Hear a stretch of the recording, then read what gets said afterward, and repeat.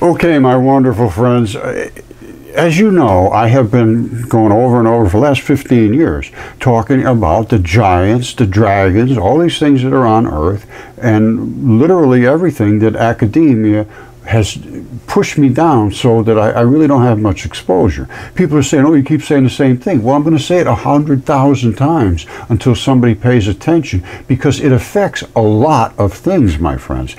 This is just not some spectacular dragon. Wow, there was dragons. Yes, there was. There was giants in the earth and on the earth after that.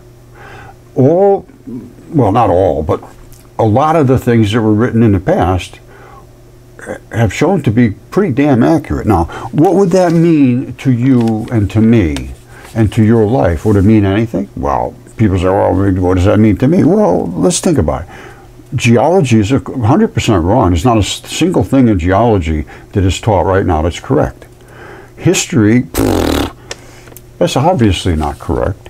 Mythology, we need to take another look at. Anthropology, totally wrong. Archaeology, out the door. All kinds of the mysteries in the past now have to be re-looked at with this new evidence. Even human nature has to be re-examined because of the denial of reality. That truth means nothing anymore. It has, and even evidence and scientific facts, they don't overcome the menticide of the people that's minds have been literally destroyed. And who destroyed them? Academia. All right, the universe. We have to start thinking about it again. Evolution, that's not working. Creation, well, let's talk about creation. How did it all start? And then I say go back to the ancient myths. Take a look at that. Well, what did they say? There's a lot of different variations there, yes. That's what we have to work out. That's what education is. That's what research is. You research the things that the people missed. And because of the things that they missed, not a single thing that you learn in school that's theoretical is correct now. Not one single thing. That's what it should mean to you. Okay, my friends, this is just a primer, because I'm going to be doing lungs all over the earth, and I mean they get extremely large. Now, this is what they look like here now with an autopsy. That's a modern lung with an autopsy, and that's the tubing that goes into it. There's a thing they call the Bagong pipes. We're going to be looking at those. These are the kind of mudfossil lungs we find. The black is the vein blood, and the reddish areas are the artery blood. And these are all the tubes that go inside. This is also a lung. I don't know what kind of creature it is. It looks almost like a human lung, but... And this part's broken off, which is the latch at the bottom that holds it to the body, and that stayed with the body. And these are all the tubing of the lung. That's just quite obviously a lung. Now, this is what lungs look like, right? It's like that.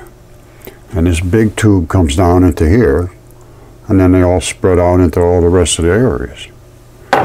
Now, they make a big, huge deal. Scientists discover a unique new species of dinosaur with a distinctive eyebrow.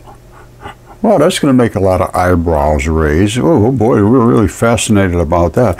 But giant humans, giant dragons, all mythology, discussing all that stuff, they couldn't care less.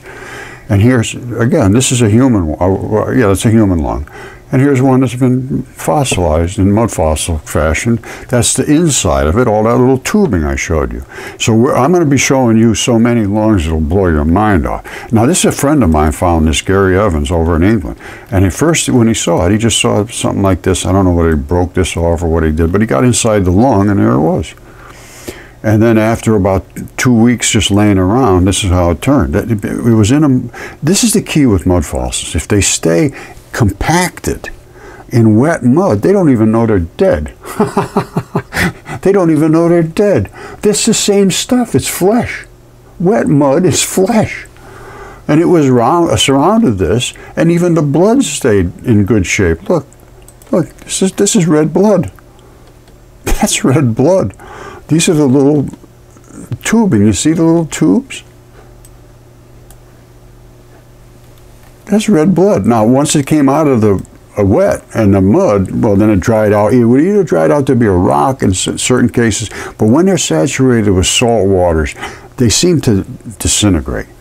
Fresh water, a little different. They seem to harden into stone. Like this bone here. A bone, normally you would think that would rot away or something. No. In the mud fossils, they transition called nucleophilic substitution. I'm going to leave it to that for today because it gets very deep and it's very, very long. But this to make such a big deal out of something like this and to overlook for 15 years that there were giants in the earth and on the earth and dragons and all the things they were talking about, and to be not allowed to understand that and to have academia stand against truth, that's not acceptable. All right, I love you all. Bye.